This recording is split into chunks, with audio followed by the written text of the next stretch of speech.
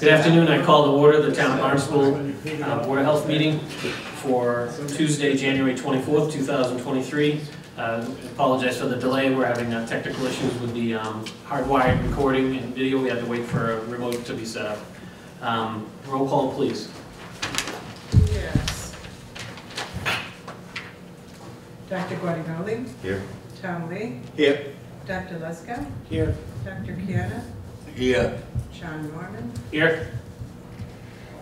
Okay, so we do have a forum. Thank you very much for that. I do have to just read the meeting. This meeting of the Board of Health will be recorded and transmitted by the Information Technology Department of the Town of Barnstable on Channel 18. Under Mass General Law, Chapter 38, Section 20, anyone else desiring to make such a recording or transmission must notify the chair. Is anyone else recording this meeting? Seeing none, we'll move on to the agendas. First item, this is a variance for septic. Pete McEntee, Engineering Works, representing Greg Monfit, owner of 139 Meadow Lane, Marston's Mills, map parcel 134-017. This is a 196,890 square foot parcel that has a failed septic requesting multiple variances. Good afternoon, Pete. Good afternoon, Peter McEntee with Engineering Works, representing Greg Monfit. Greg is having the septic upgraded because it's an H10 tank in the driveway and the septic system failed. So we're providing a new septic system in maximum feasible compliance with the regulations. To do that, we are asking for 4 variances from the local regulations. Chapter 360, Article 1, a 50-foot variance septic tank to vegetated wetland for a 50-foot setback. A 44-foot variance pump chamber to vegetated wetland for a 56-foot setback. A 12-foot variance SAS to vegetated wetland for an 88-foot setback. And then Chapter 360, Article 8E, well locations, a 50-foot variance SAS to the well on site for a 100-foot setback. We're pushing the system back as far as we can so as not to get into the 100-foot radius from the existing well, and then also be as far away as we can from the bordering vegetated wetland associated with a wooded swamp. The wooded swamp borders on a salt marsh, and the entire property is in land subject to coastal storm flowage. No variance is being requested regarding separation of the groundwater. Great, thank you for that. Rationale, this is a public hearing. If there's any members of the public that would like to speak on this item. Seeing none, close the public hearing. Staff report on this? Good afternoon. Health inspector reviewed the plan, and he just had one comment. It appears to meet maximum feasible compliance. However, he was saying that if you switch the well with the SAS, you would eliminate a number of variances, perhaps all of the variances that are requested. Did you receive that comment from him? I didn't receive that comment. I mean, that's a possibility. Trying to keep it as least complicated as possible. So, but it would, I imagine, it would involve more cost to the homeowner. Oh yes, the it's usually about $5,000 to $6,000 cost for a well. And you know, my experience with well drilling is it's not 100%, and you have a working well to try and punch holes and hope you find it. Even if it's close, I've seen them come up dry, but that's just my experience. Thank you for that, staff. Any members of the board, any comments or questions? Tom Lee? One piece of the information is important. If you I look at the groundwater flow, so the leaching SAS system is the downgrading of the existing drinking well. So if you're changing the positions, it would be a different story. Then your variance would be a lot more difficult for me to approve. Yeah. Okay. Yeah, it's down gradient, and but it also still meets the the state's requirement. Yeah. So for me, I'm fine with what you're proposing right now. Yeah. Thank you.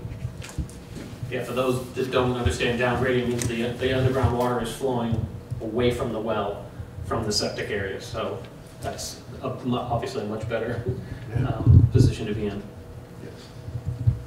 Any other members of the board, comments or questions? Just a comment, on the plan on, I guess, page 2, or whatever, that has the 1,000 gallon pump chamber, Yep. H10 rated. Then on the next page, it shows the, what, I don't know if there's a reason for the H10, but on the next page, it shows the pump chamber H20. Let me see here. So I don't know if that makes a difference. Or why is it 10? Is it underneath the driveway? That could be a typo. I just want to take a look at my buoyancy calculations here. So. Both the side profiles from Acme Shore shows H20s. The chamber tank and the pump.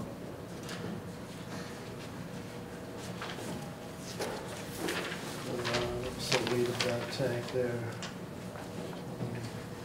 I would assume, based on the location close to the driveway, they would want to Well, go with the H20. I just, That's the typo I assumed was on the yeah, kind of let me just double check that. boilerplate side profile. But 16,000. Yes, my buoyancy calculations are based on an H20, so I'll just change that on my plan. yeah, if you can I just also make- thought that if something's going to happen in that island and they want to change the configuration of the driveway, you know, so. it's always Yeah. a better. It's That's- pennies on the dollar for It's just, changing it later. Narrowing down the number of times that you say H10 and H20 on the plan is good because. Exactly. Even under your design criteria, you list as H22. Yeah, so yeah, it's just a typo there. We'll take care of that. Thank you. Any other comments, questions, gentlemen? And I would entertain a motion to approve, just staff, just make sure the final plan they submit does show that change to H20, and it's notated on that. So moved. I have a motion to approve this project as the variances have been submitted. A second. I have a motion and a second. All those in favor? Aye. Aye, that's unanimous. Thank you so much for your time. Next project on the agenda, Darren Myers, Myers & Sons, representing Jonah Hearn, owner of 640 Pompanesett Road, Katuitt, map parcel 006-018. It's a 20,500 square foot parcel, existing dwelling. This has a failed septic requesting multiple variances. Good afternoon, Darren. Good afternoon. Darren Meyer representing Jonah Hearn, 640 Pompanesett Road. Simple upgrade of a failed cesspool. The cesspool is currently in the backyard. We have an unfortunate situation with the existing plumbing where we can't change that to the front yard. So we're stuck with the outlet pipe in the back. Thus, we have to put the tank in the back and then gravity feed to a leaching system in the front yard. The variances that we need are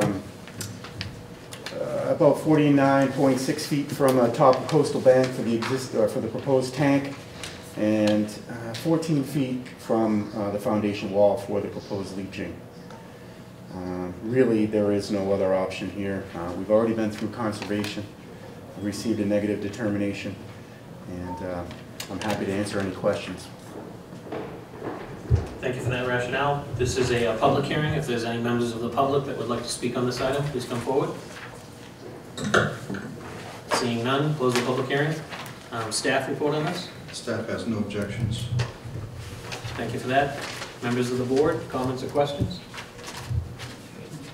Pretty straightforward. Thank you for that, Darren. I would entertain a motion to approve the project as submitted with the variances listed. So moved. Second. I have a motion and a second to approve as submitted. All those in favor? Aye. Aye. That's unanimous, Sharon. Thank you, Darren. Appreciate it. Back again before us is Peter McEntee, Engineering Works, representing Howard and Robin Reisman, owners of 21 Waterman Farm Road, Centerville, map parcel 206-007. This is a 4.9 acre parcel, failed septic system requesting multiple variances. Good afternoon again. Hi there. Pete McEntee from Engineering Works, representing the Reismans. This particular system is a functioning system with the exception of the leaching system, which is just root bound, and so they're doing a voluntary upgrade of that system. So we'll list the variances here first. For a local upgrade approval, we have a 1 foot variance to the depth of cover over the SAS because the higher I bring it up, the more it can influence the breakout condition on the top of the coastal bank that's adjacent to that. And 38-foot variance SAS to coastal bank for a 12-foot setback. Local regulations are an 88-foot variance SAS to coastal bank because you have a 100-foot setback requirement for a 12-foot setback, and a 9-foot variance SAS to vegetated wetland for a 91-foot setback. There's no town-defined coastal bank there. The coastal bank is simply a slope that comes up from Waterman Farm and doesn't really behave as a coastal bank. It's just in the flood zone and connected to the coastal area. So it's not what you perceive to be a real coastal bank against the water body. So we're going to connect at the distribution box that's up there, and then just put 400 or 500 gallon changes in the ground. Alrighty, thank you for that rationale. This is a public hearing. If there's any members of the public that would like to speak on this item. Seeing none, I close the public hearing. Staff report on this, please. Staff has no objections. The engineer made some revisions to the plan after being contacted by the health inspector, so we're okay with the plan. Great, thank you for that. Members of the board, any comments or questions? Tom Lee? I don't have a comment in terms of design, but the concern that I have is because you are reusing the existing leaching area. And then you mentioned about wood bound. And then in yours clause, one of your general notes in saying that the contractor shall remove all unsuitable material. Yeah. I'm wondering whether you should be out there and look at the soil material at the bottom to make sure it's clean. I can verify that. Sure. Yeah. Yeah. Yeah. And maybe we dug test holes fairly close to the existing system, and the soils are all good. But there's I don't know, without digging up the whole system, you don't know exactly where those roots are throughout the whole system. So, but I just don't want to leave it up to the contractor. I'll be happy to do that. Yeah, you want to make that a condition? I'll go out there and I'll. Yeah, I agree with Tom. Sometimes they don't chase as much as they should. You'll find the gray soil, and they go, "Oh, that's good enough." Yeah. I'd prefer the engineer would sign off on that. Sure. I think your client would appreciate the oversight also. Thank you for that, Tom. Anyone else? Comments or questions? It's hard to believe it's so tight in one corner with a 5-acre lot, but you think you have space and then you have no space. There's a hole there. Exactly. I would entertain a motion then to approve all the variances as submitted with the condition change of having the engineer on site at time of leaching excavation to verify soils. So moved. Second. I have a motion and a second. All those in favor? Aye. Aye. That is approved. Thank you so much for your time. Thank you. Alright, the next item on the agenda was an extension or continuation of show cause hearings for sewer connections for Stewart Creek. Why don't we just, Tom, if it's okay, maybe you or Sharon just go down the list quickly and just give us an update on where everyone's at. And those that we can do something with, we will, and those we can't, we'll just continue to send letters. Yes. Thank you. And I also want to update you on the legal department. Anything that was referred to legal, the Assistant Town Attorney Charles McLaughlin is going to work with us to send out letters threatening further legal action if they don't comply. So we just have to work with him to get those letters prepared. Great. As far as your packet, we haven't heard back from, we've only heard back from a few here. 96 Greenwood Avenue, you have a letter from Craig Fiddler.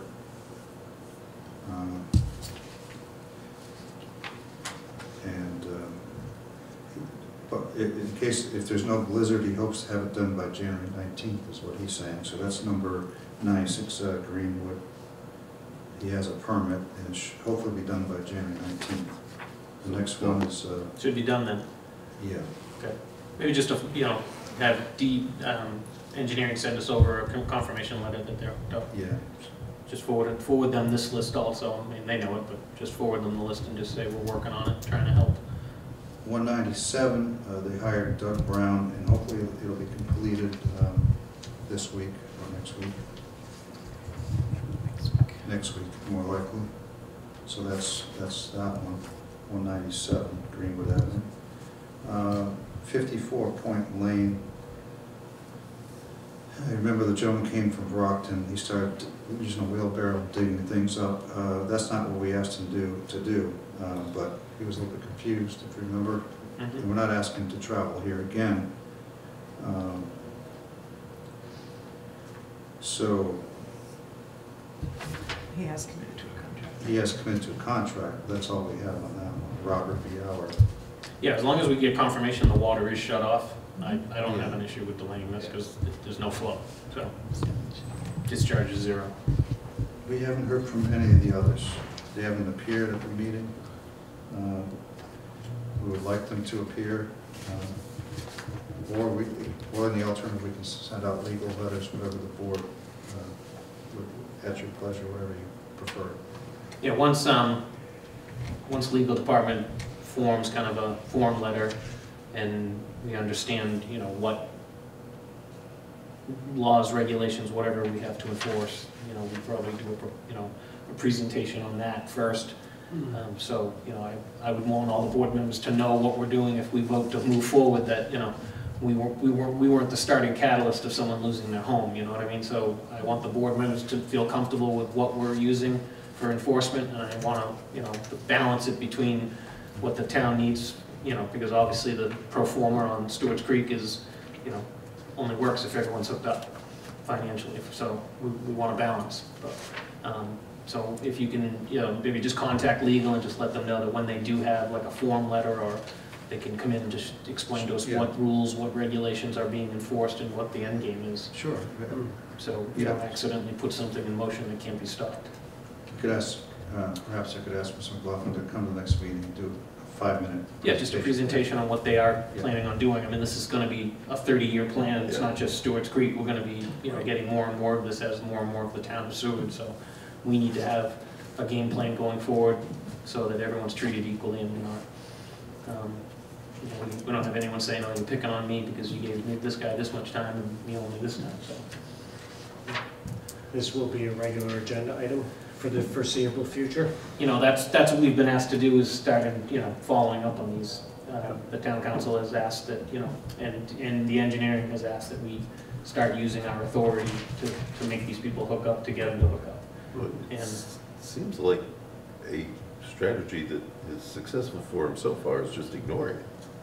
I can't disagree that, you know, if you really put your feet down and don't want to move, it's like, what's our authority? Yeah. You know, where does it go? And, you know, I've been told by some people that, you know, good luck getting a judge to, you know, take someone's home over this. And I can't not agree. Like, I wouldn't want my home taken if I couldn't afford to do this or we're having trouble, but the bottom line is we do still need to do our due diligence as a board to enforce.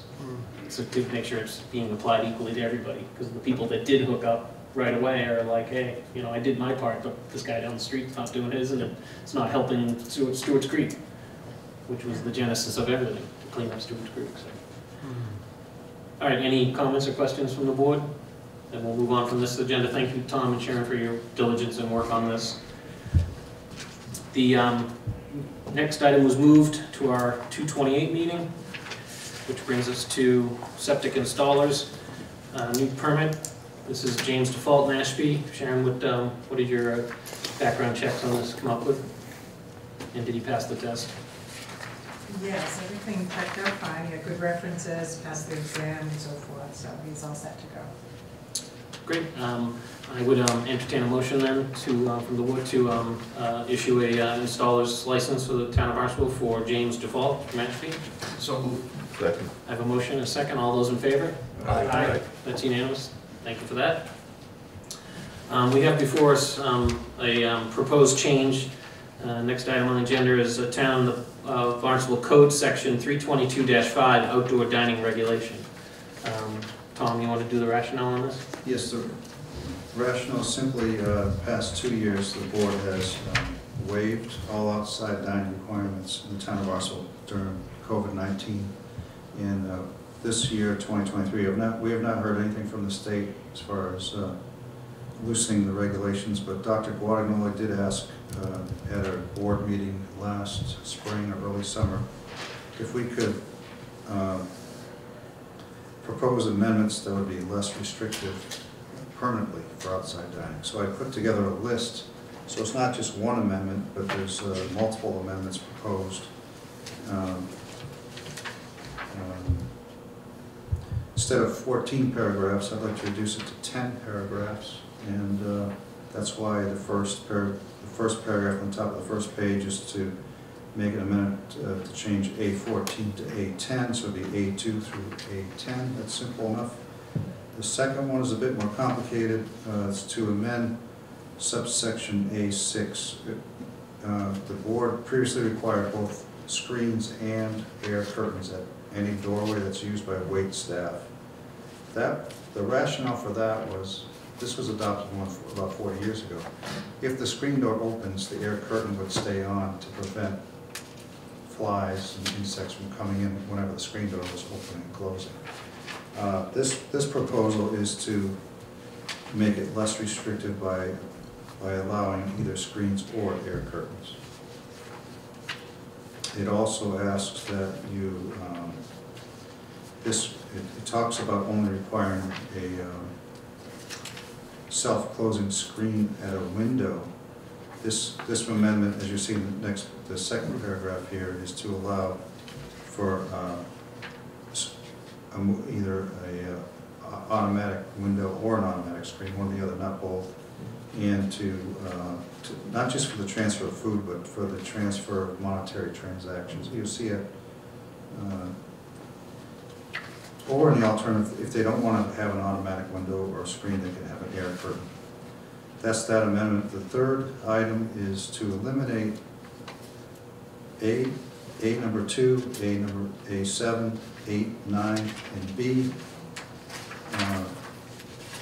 And it's listed on the next page. You'll see A7 is requiring a drainage system in the ground to eliminate odors for outside dining. Required hose bibs, in other words, a place to connect your hose to wash down areas that would be eliminated.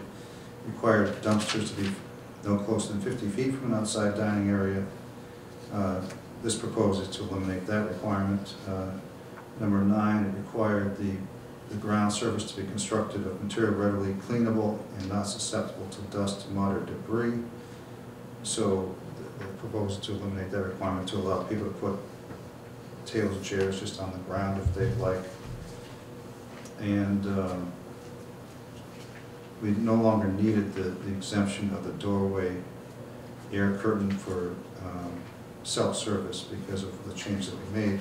But this proposal does request a new subsection B to allow for no screen door and also no air curtain if they have a double set of, say, glass doors, and they're not held open or propped open by a rock or tied open, that they would self-close. So those are the proposed amendments, hopefully make it easier for restaurants to provide outside dining. They would still be required to meet the grease trap size requirements and have bathrooms for the public if they provide seats. That's all I have, thank you. Great, thank you for this, Tom. This was very well thought out. I appreciate your time invested in this.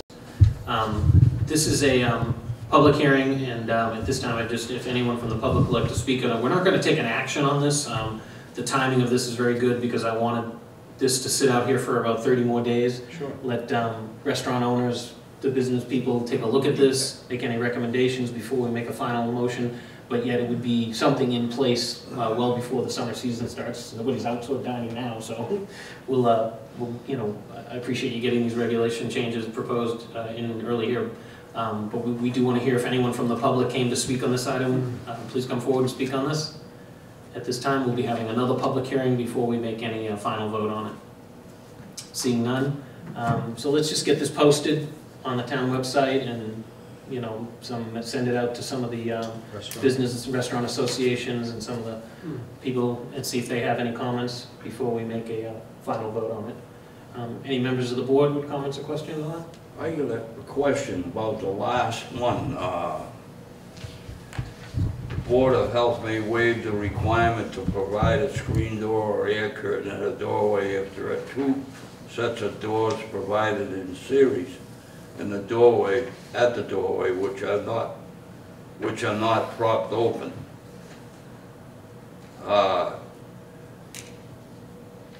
Is that common? And I mean, I don't think in the years I was been on the Board of Health, I don't think I've ever seen that regulation. Oh, The no, two that's- sets of doors, where did that come from? Came from, where the idea, came from health inspectors came with the idea that they've seen it in some of the restaurants, and this is what They they had that in suggest. other towns, or? Oh, I don't know about other towns, but our inspectors have seen it in this town at some of the restaurants. Maybe not at many restaurants, but at some of them. Yeah. Yeah, some of them have double sets of doors.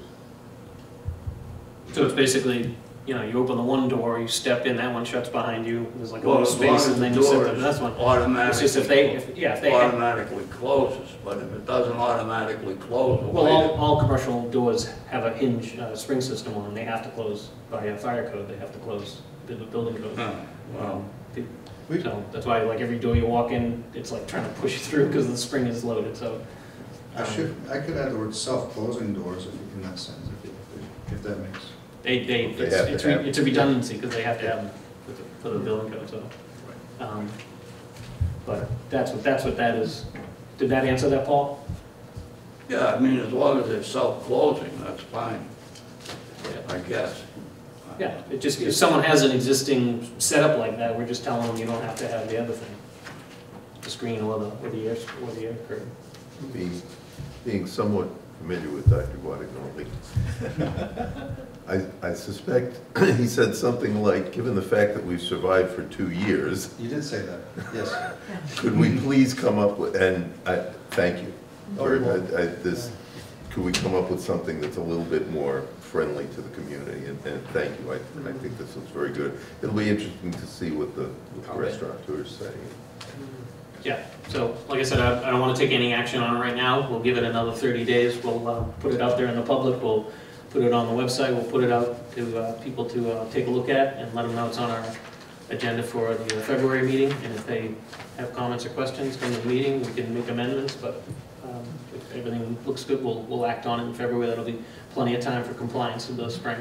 I can ask Diana to send an email to the restaurant, she has the email addresses. Yeah, the business trades or Restaurant Trade Association, Cape Cod Chamber of Commerce, something like that for Barnstable, you know, just let the restaurants know this is what we're proposing. So if there's comments or questions. All right, thank you for that. We'll move on and continue that item. One other simple question. Sure. Could you just explain an air curtain? So if some places have it, you walk in and you feel that like burst of air in. It's enough that flies don't have the strength to penetrate it. Got it. Just a little bit of a fan system. Yep. Okay. You know, when we're talking about that, the restaurant over near the airport, they had, they had windows, didn't they, that were open, or Palm Devion, they have a big wide open. Yeah. Yes. how does that work? Air curtains. Air curtains, Yeah, no screen, just set, the board allowed air curtains there. but they're not doors, they're just windows, It's no, big it's a windows. big rectangular blower, Right. powerful blower that blows down. Little positive pressure.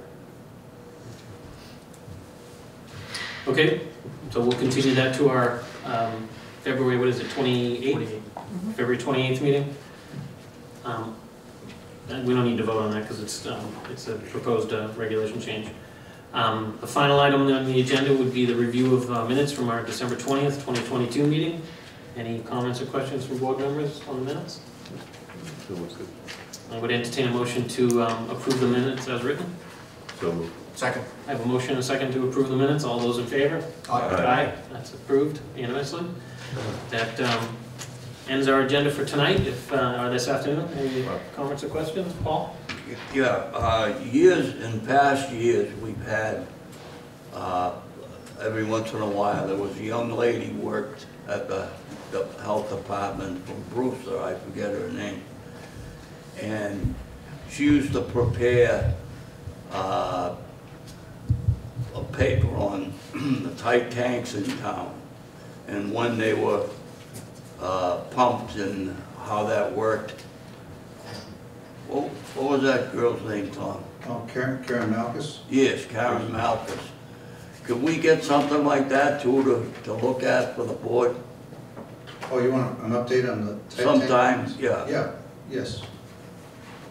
It's interesting that how the tight, some of the tight tanks, there are some I think as big as 2,500 gallons or 3,000 gallons. Yeah, I was having a discussion with Tom before the meeting about, looking at, there's a way to get zero discharge of nitrogen is to put in a tight tank for just your black water. So if you were building a brand new home, you would plumb one set of lines for your gray water, which is laundry, sinks, showers, things like that, and then you would have your black water, which is the toilets, go into a tight tank. 1.2 gallons per flush, you might take you 3 to 4 months to fill up a 2,000 gallon tank. And then that way you can meet all of the criteria for zero discharge of nitrogen in a nitrogen sensitive area. And you might even be able to fit, and the cost of plumbing would probably be somewhere around $1,500 in a new construction application, and the cost of a tank to install maybe another couple of thousand for the tank and another $1,000 or $2,000 for the labor. You might be, $5 or $6 grand the whole thing, and you've created a property with zero discharge. So a lot of those options are being kicked around too. With the Yeah, there is one of those in town that I know of. That's at 130 Center Lane. And they have, they have the tight tank for the black water. And, Yep. and the interesting thing is neighbors say they've never seen that tank pumped. So they looked into it a few years ago, and there was a couple of pumps, but you wonder what the story is. But Yeah. anyways, if we could get The pumping records are all recorded at the treatment plant. They can get those records pretty easily. It would also be dependent on use, wouldn't it? If they go to. Yeah. I mean, If you have, 1.2 gallons per flush, yeah. the old saying, if it's yellow, let it mellow. If it's brown, flush it down, You train your kids and say, don't flush it until absolutely necessary. You could stretch it out maybe 6 months. Well, and if you didn't live there, And if you're only a summer resident, you might only pump it once a year. So there's all sorts of options out there. I know everyone's panicking about the proposed DEP regulations, and we're looking into that and we're making recommendations, but there are other options that are not as costly. But again, if the town of Barnstable gets its watershed permit because of our shared watersheds with Mashpee and Yarmouth, if we get DEP to approve, then it doesn't really affect town of Barnstable if it's 5 years from now. So, but any other discussion? And we'll just I'd entertain a motion to adjourn. So move. Have a motion? Second to adjourn. All those in favor? Aye. We are adjourned. Thank you so much, everyone. Thank you. thank you.